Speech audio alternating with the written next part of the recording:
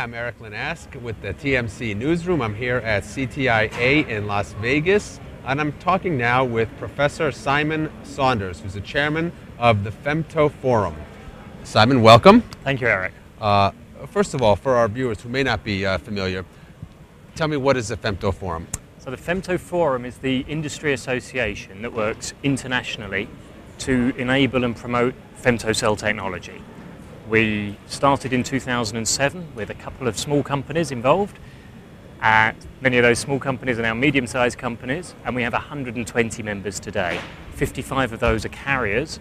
Between them they have 1.4 billion mobile subscribers, which is 27% of the world's total. So what we actually do is we work on both technical and market issues to bring femtocells to market and to help to sustain the industry as it moves forwards. Excellent. So your booth here at the show is actually right next to ours.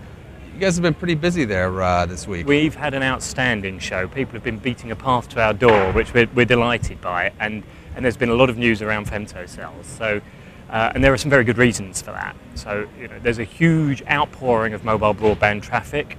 This creates real challenges for a mobile operator. They want to continue to deliver this great service and make it even better for users of smartphones and other phones that are doing web browsing and many very data-hungry applications.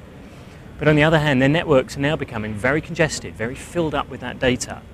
And they face a real challenge now. Do they build lots more cell sites, which is an expensive thing to do?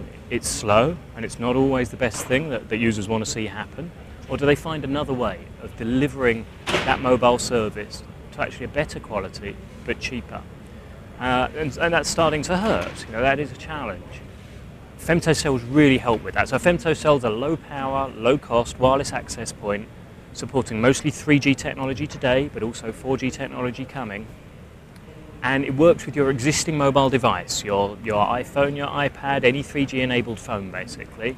You plug it into the broadband, standard domestic cable or DSL, whatever it may be, and in a few minutes it comes on with a green light, and you're instantly receiving great service that's consistent coverage wherever you live, 5 bars on your phone all the time, and this very reliable, very solid, fast data experience.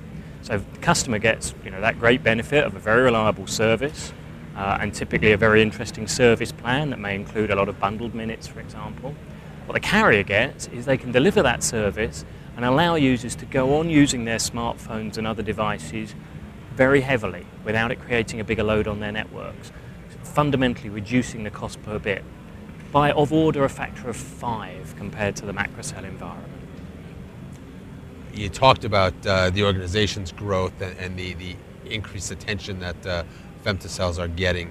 It wasn't all that long ago when there was we'll say some controversy around whether femtocells were good, whether they're not good.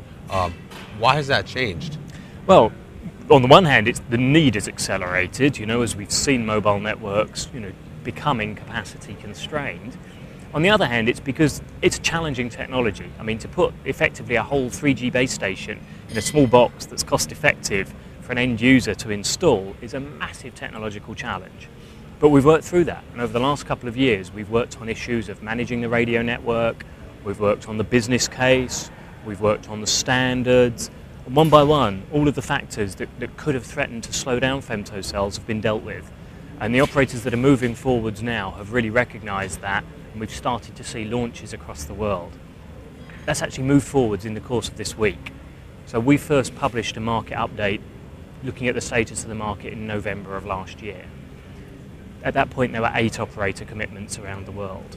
By the time of Mobile World Congress in Barcelona in February, just 5 weeks ago, something like that, that had increased by 50%.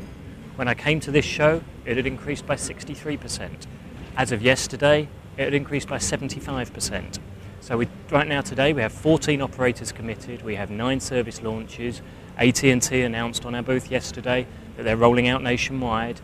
Sprint let people know that they'll be moving to a 3G femtocell by the end of this year. Vodafone in the UK have stepped up the marketing, so I can barely move in London for seeing these signs everywhere highlighting that only Vodafone in the UK can guarantee home coverage. There's about 60 operators worldwide trialling this technology, many of whom are in customer trials and getting ready to actually deliver the technology commercially. So when you talk about folks starting to roll out 3G femtocells, what does that say about the 4G market? We've got people building out and talking about it, and even having 4G networks rolled out and operational. Why aren't folks like Sprint rolling out, introducing 3 and 4G femtos? We're moving in that direction. So right now, today, the market in femtocells is very much emphasised on the 3G environment, because those are the phones that are out there today. That's what customers are wanting, and that's where the operator challenge is today. But we're already preparing the ground, while supporting the 3G market heavily, we're preparing the ground for LTE and WiMAX femtocells in the quite near future.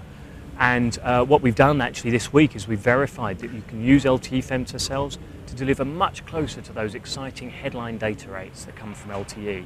So right across your femtocell coverage in your home or your office or outdoors, you get those really fast data rates, you get this assured quality of service, and the operator gets to do it in their existing mobile spectrum. So LTE and WiMAX need wide bandwidths to work effectively, and you need to put the macrocells and the femtocells on the same spectrum, because it's very limited and expensive.